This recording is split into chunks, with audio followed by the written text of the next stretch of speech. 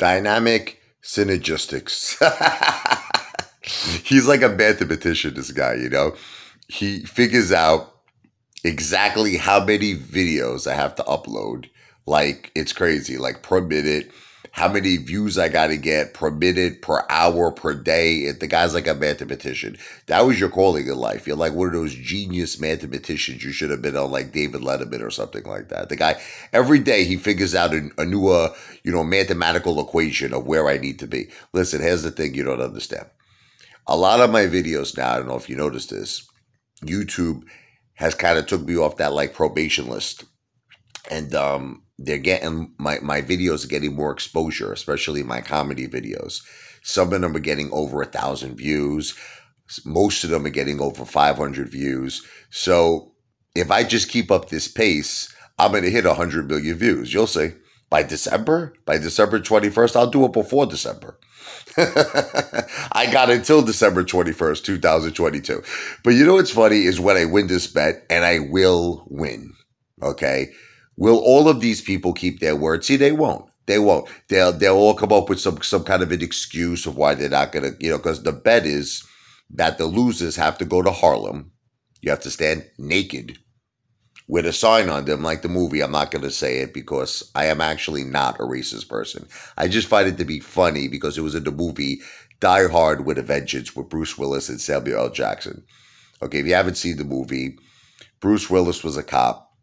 And there was, well, actually, he was a cop, but this particular terrorist reached out to Bruce Willis because he was responsible for killing his brother, right? So he wanted revenge, right? So he was like, look, I'm going to blow up like a school. It's crazy. Now, again, this is just a movie. This is not real, okay? This is the movie Die Hard with a Vengeance. And he said, if you want to avoid that, Simon says you got to go to Harlem in broad daylight.